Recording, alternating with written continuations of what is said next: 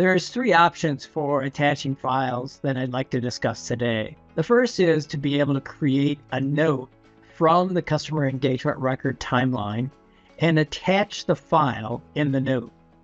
Secondly, we'll take a look at creating or uploading a document using the File SharePoint functionality tab that can be enabled on the record itself. Third, we'll use the PDF functionality that occurs out of the box and use the Save to SharePoint feature. First, when creating a note, a lot of times this is about a photo taken from a mobile app. So we're working out in the field on a work order. We may take a picture of a part that's damaged or an inspection that we're doing and attach that photo in a note to a particular, say, a work order record. From the sales standpoint, we may be taking a photo of a potential project that we want to work from. And if it's a customer service perspective, there may be an incident where we need to inspect some damage before we can move on. And so all of those situations where we're taking a photo are automatically connected to a note in the out-of-the-box mobile applications. But users may find it easy to attach files to a note using the web application also.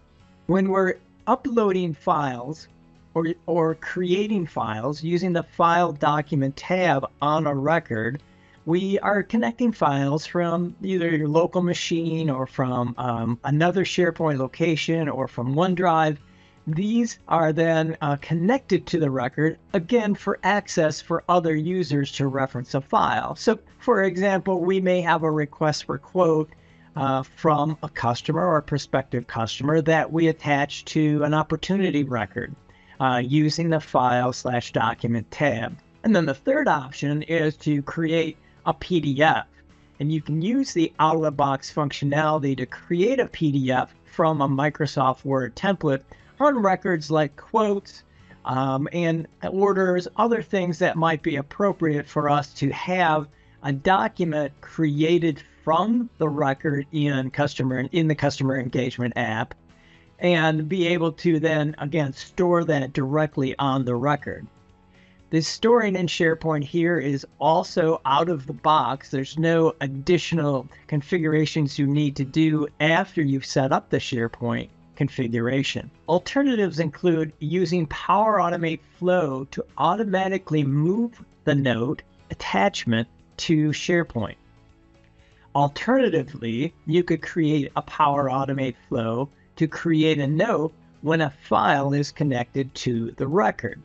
So in the first alternative, we're saying, hey, a note was created with an attachment.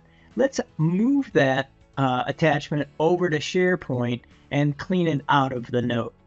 And then the second alternative refers to when we use the File/Document tab to either create or upload a document, we would use Flow to look for that connection and create a note back on the connected record. So let's take a look at the alternatives.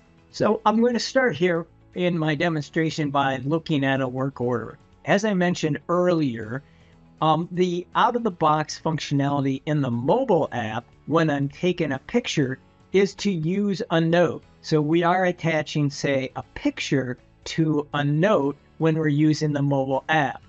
I'm using the web client here, so I don't have to flip back and forth between the mobile app. But again, the idea is the note is created, and here's that file of a photo that's taking up file storage space on the customer engagement server.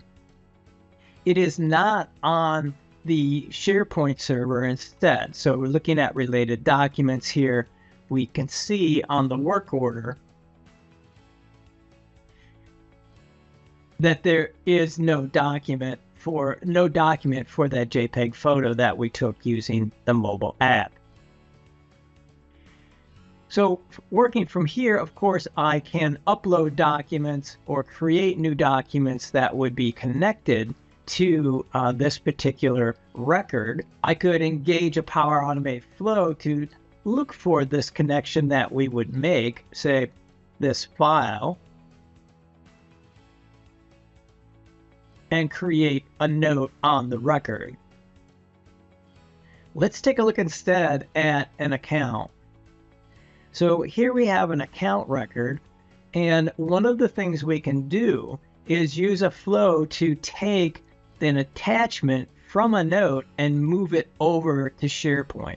So files, right now on this particular account, I do have a file attached. I used the mobile app and connected a photo onto a note in the mobile app, and it came over to this SharePoint location. So how did I do that? Let me come back over here. I'm going to enter a new note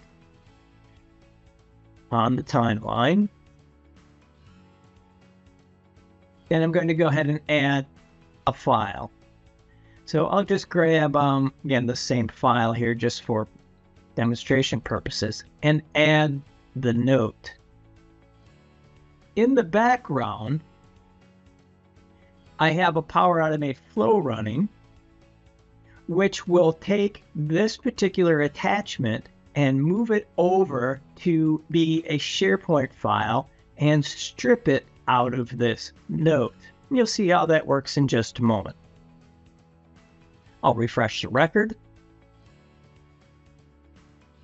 I'll refresh the record.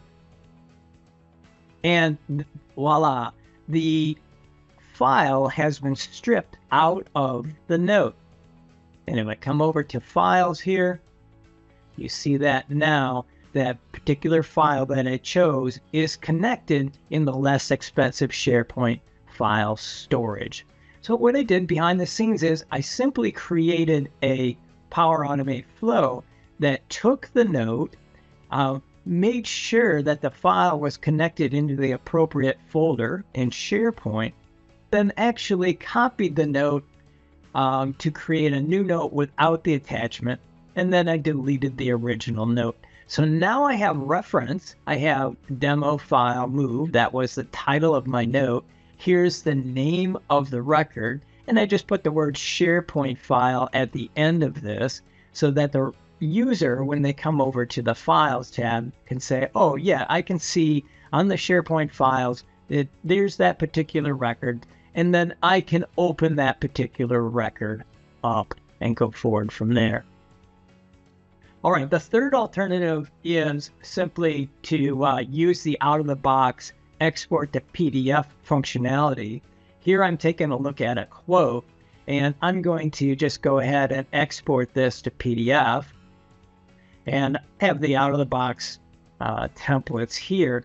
But notice I have an option to take this Word template generated into a PDF and save it to SharePoint directly.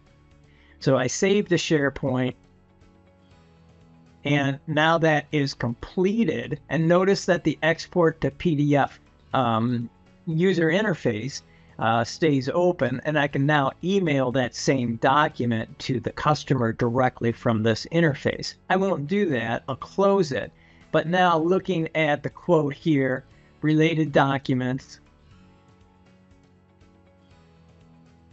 here's the document that I just created with the name of the template right on the top. So that really helps a lot. The only thing that we possibly could add here is some type of notification on the timeline of this particular quote that says, hey, the document is stored over here for your reference.